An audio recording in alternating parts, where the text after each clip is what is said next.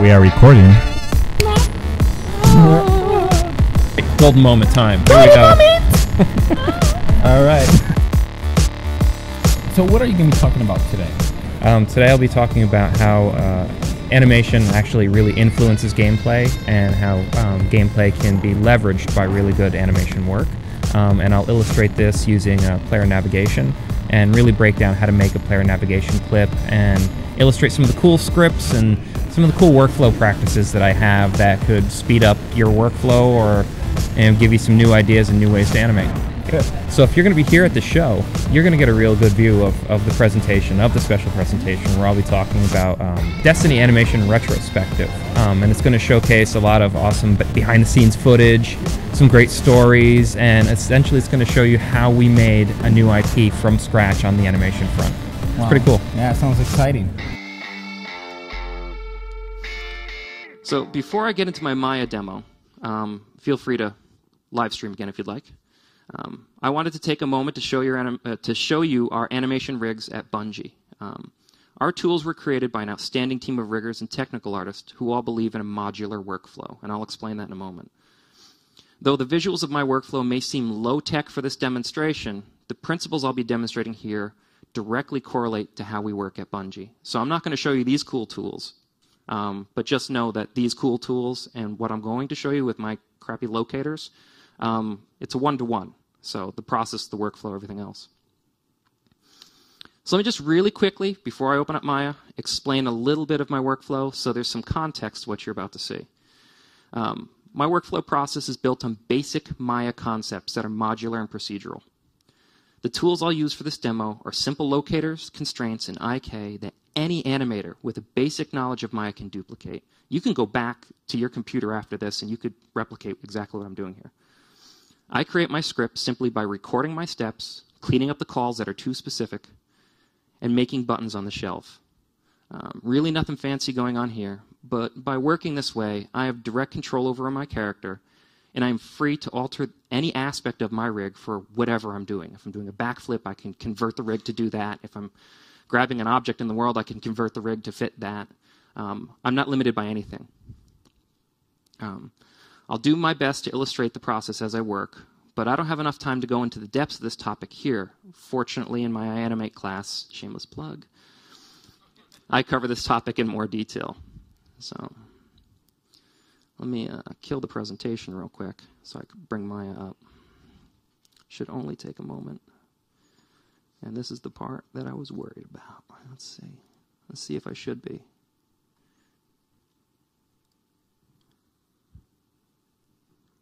I guess I shouldn't. It worked. Yes! All right. So we're in Maya, and we can move stuff around, and it's live. And say hi. All right.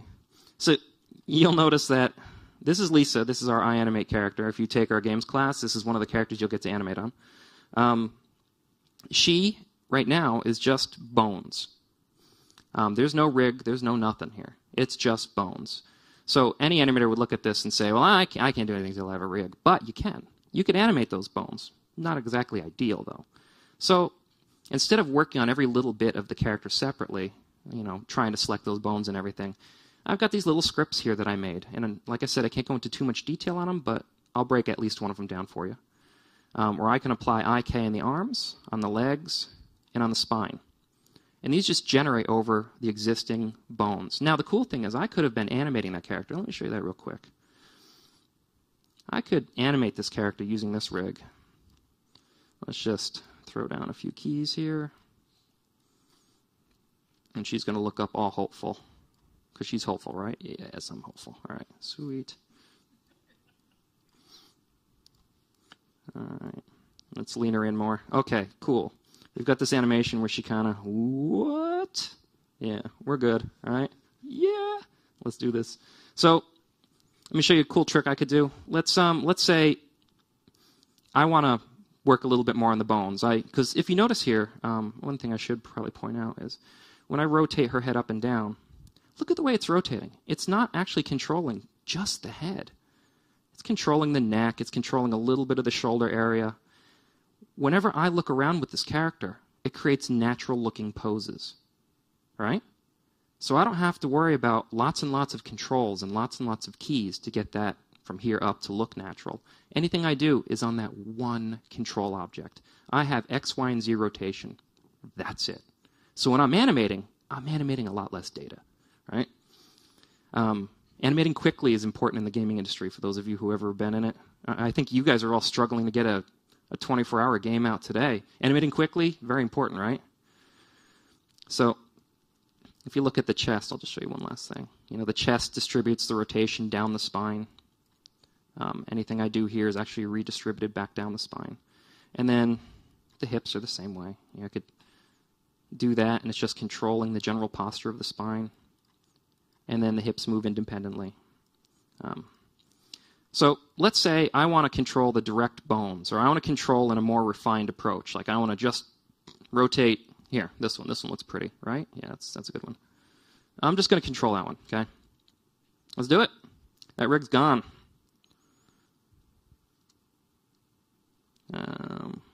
Where's my hypergraph? Let me bring up my hypergraph. Windows, hypergraph hierarchy. Oh, it did the same thing.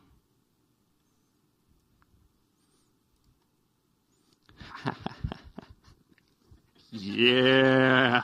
The curse! It is back! Alright, well, screw the hypergraph hierarchy for now. Let's see if I can get my window animation editor, graph editor at least, so you could see. Okay, so what it did was it plotted a bunch of curves down on on a per frame basis. I could control that when I bake. I can have different settings that bake just the keys I set. That's easy to do.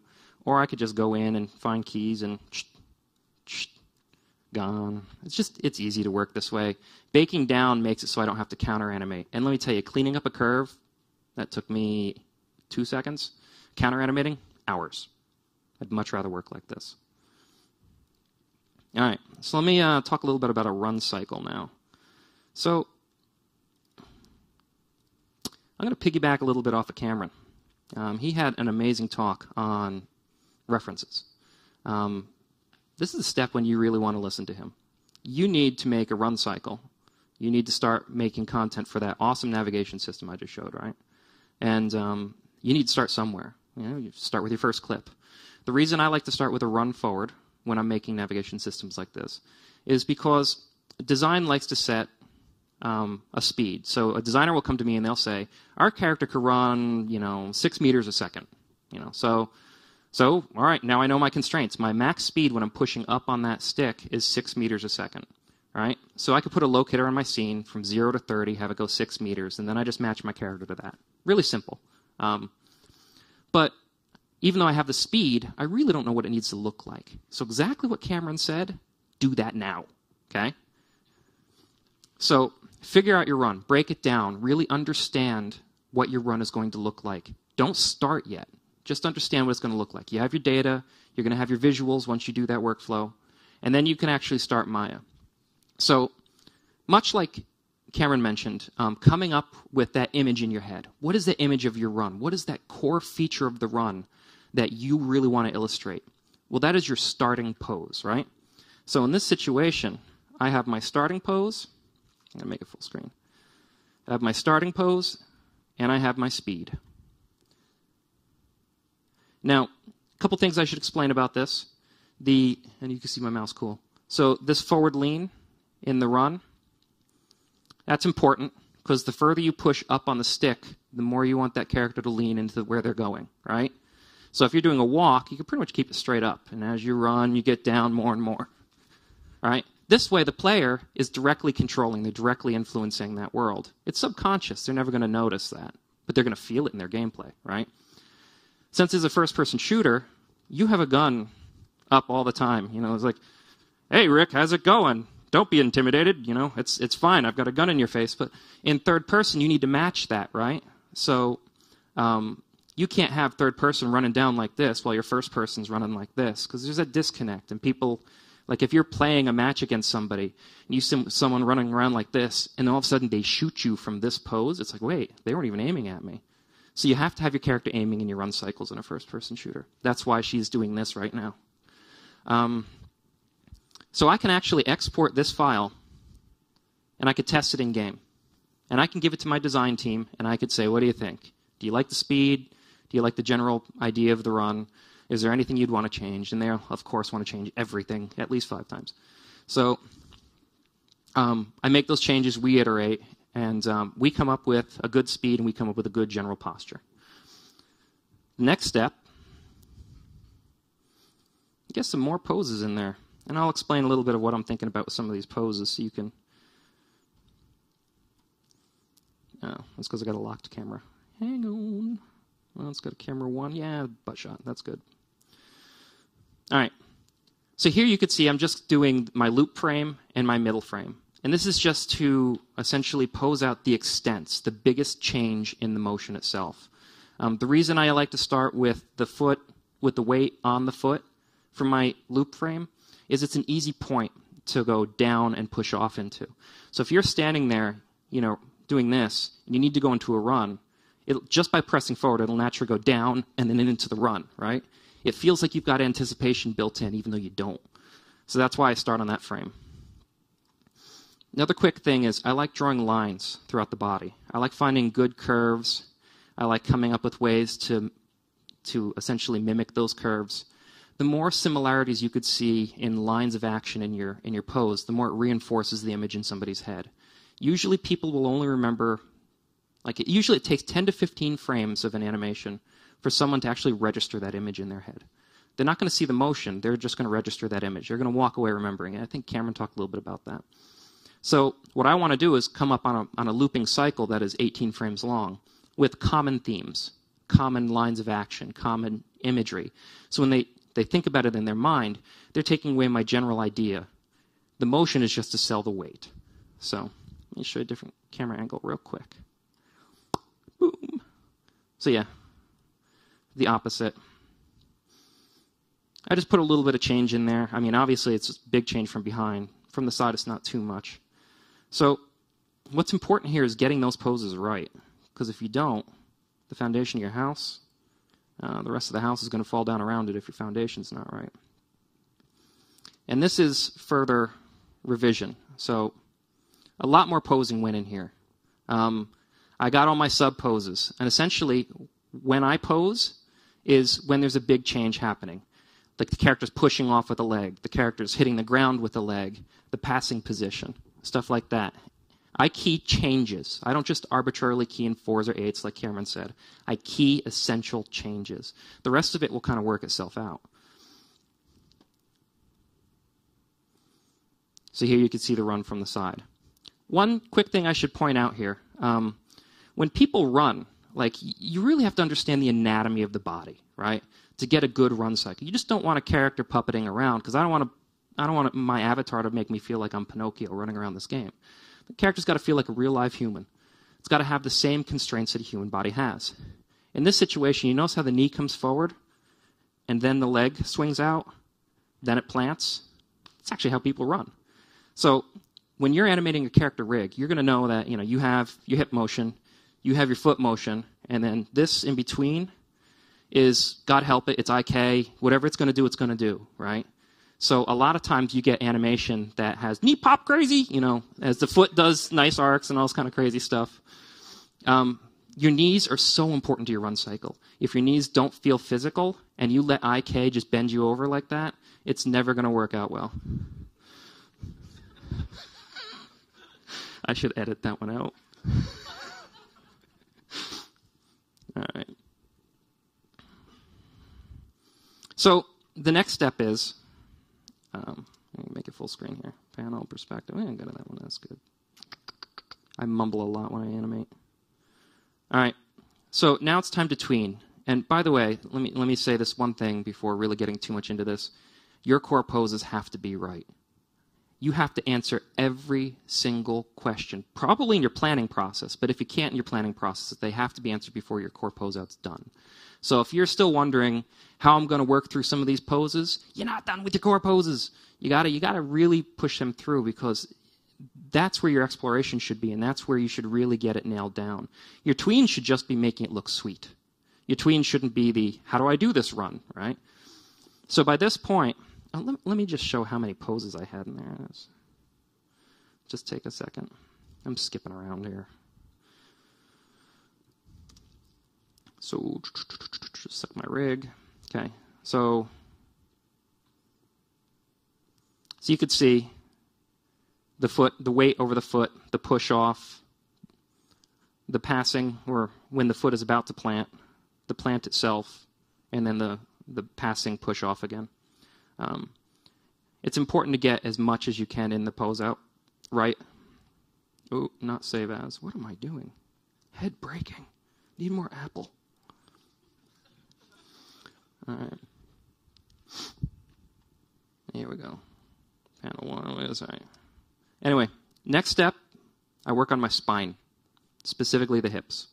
I try and get the hips right. That motion needs to be, because essentially the hips are, it's the area that distributes the rest of the motion. I mean, your feet hit the ground and they distribute it up to the hips. But the hips are what controls everything else in the body, not only from a rig perspective, but from a physicality perspective. You're compensating. Like, when a real person, like when you see people walk around this conference out here, notice when they walk, the most stable part of their body is their head. People compensate.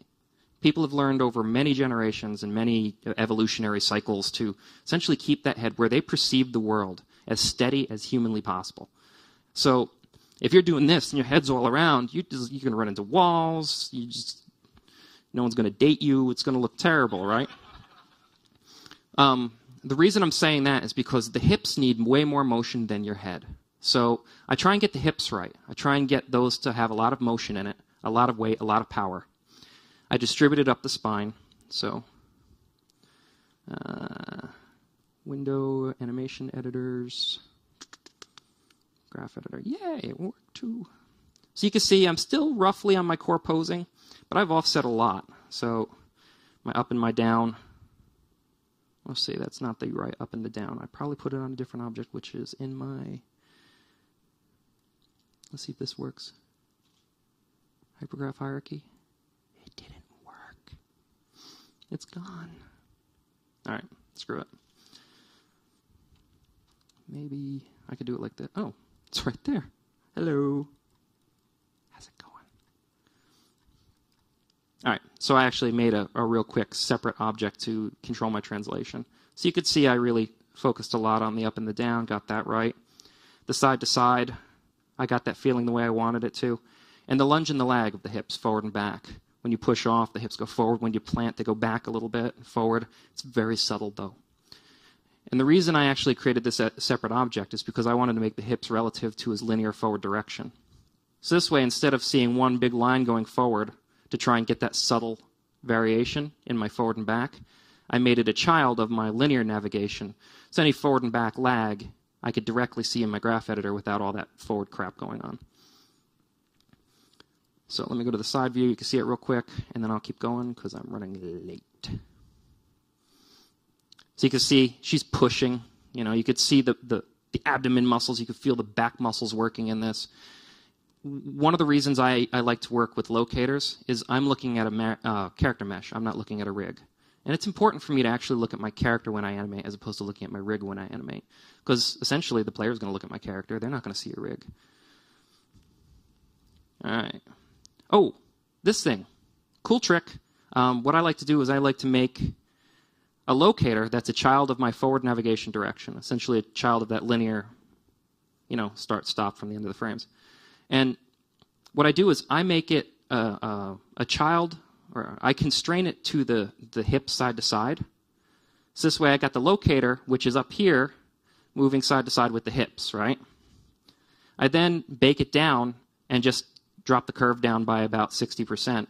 Now I've got a little bit of side to side here, much less than the hip motion I've got going on. This is probably a great video.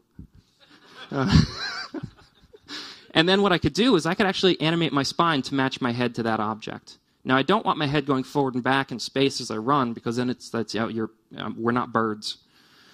So when you actually see her run, her nose is rubbing up and down on that locator. And then from behind, you can see the side to side, and her nose is lined up with that locator. So it keeps all that weight. It keeps that compensation up the body. All right, I'm spending too much time on this. Gotta keep going. I was on 4, right? Yeah. Next step is to get the feet right. And I'll talk a little bit about the... let's do it from this angle because it's better. I'll talk a little bit about... Get rid of that rig. So now that the spine's right, I work a little bit on the feet. Again, what I was saying about the leg, bring the knee out, swing the rest of it, plant. A push-off, a good push-off, is a roll from the ball of the foot.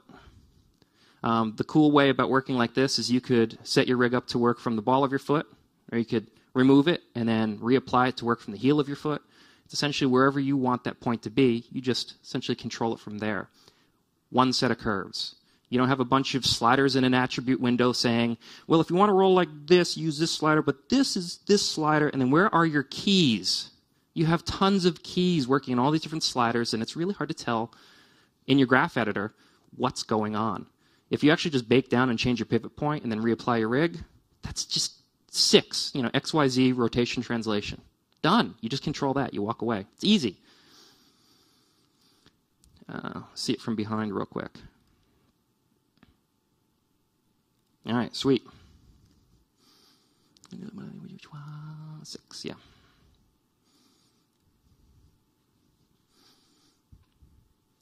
I don't know why I kept it on that camera perspective, because I never liked it. All right, so here I did a little bit of work on the arms, which you can't see from that angle. So here's the thing. I didn't animate those arms. I yanked that animation straight out of the body. It was already there. All I did was I made a locator out where the gun is. I made that locator constrained to the shoulder using a maintain offset, and I baked it down. This is where I got this, right? Once I had that, I constrained that locator to drive the gun, and then I offset it in time. I didn't have to animate it. It was already done. It's already in the animation. In less than a minute, I got gun animation. And I got this other cool trick that I like to do. I like to then take another locator, just put it out in front of the gun somewhere. It doesn't really matter. And then I like to constrain that to the gun. So this way, whatever the gun's doing, that locator's doing.